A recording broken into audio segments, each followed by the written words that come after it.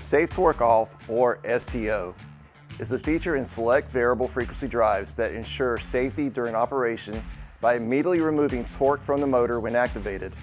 In this video, I'll detail this function and how to set it up and various usage with the PowerFlex 525.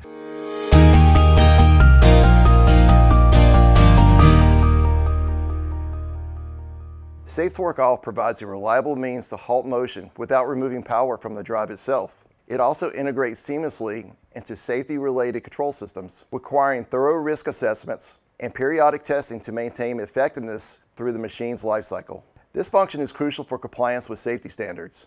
When combined with other safety devices, it meets the requirements of a system Safe Torque Off for Category 3/PL subsection D, according to EN ISO 13849/1 and Seal Class 2 according to EN 62061, IEC 61508, and EN 61800-5-2.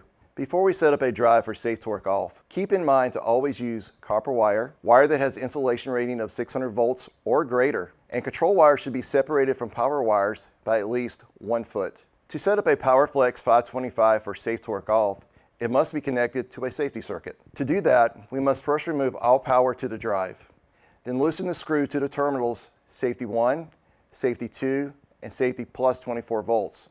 That would be S1, S2, and S Plus on the control I/O terminal block. Next, remove the protective jumper.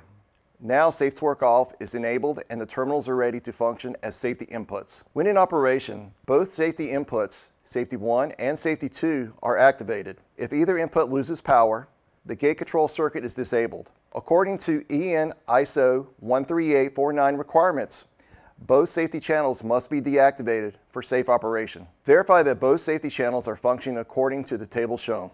Now we will show how to coast to stop using Safe Torque Off. Using a MSR, Master Safety Relay, wired for dual channel output, you can see that when the E-stop is pressed or the gate is opened, the 24 volts DC is removed from terminals 14 and 24, which in turn removes 24 volt DC from S1 and S2 terminals of the PowerFlex 525, which activates the Safe Torque Off function. This action removes power from the motor and it will coast to stop. Now we will show Safe Torque Off with controlled stop action. Using a MSR, Master Safety Relay with delayed output, wiring for the dual channel output, you can see that when the gate is open, the 24 volts DC is removed from terminal 24 and the PowerFlex 525 begins to ramp down. After the MSR delay time has expired, the 24 volt DC is removed from terminals 48 and 58, which in turn removes 24 volts DC from the S1 and S2 terminals